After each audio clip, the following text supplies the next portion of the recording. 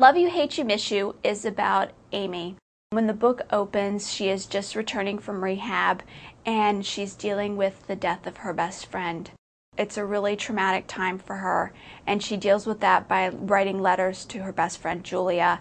And over the course of the book, she learns that the past isn't what she thought it was, and that the present and that life is something she's willing to embrace.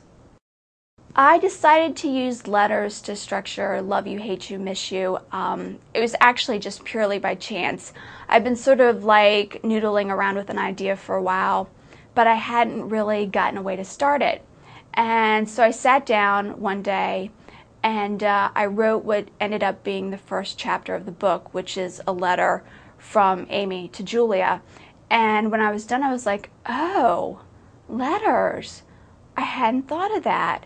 And so that's how the letters in the book came to be, just pure chance, really. There are a couple reasons why I wanted to write books for teens, actually. The first is that when I was younger, I read Judy Blume, and I still remember the first Judy Blume book I read. It was Are You There, God? It's Me, Margaret. And I was so amazed because here was someone who understood what it was like to want to get your period. Okay, granted, now that I'm older, I'm like, yeah, okay, way to want that. But when I was 10, it was like a dream, and it was like finally someone who understands how I feel. So Judy Blume was definitely a huge influence on me when I was younger. And then second, when I was an actual teenager, there weren't a lot of books for young adults, or the ones that were out there, the girls were all like impossibly tiny and had perfect lives, and I couldn't relate to them at all.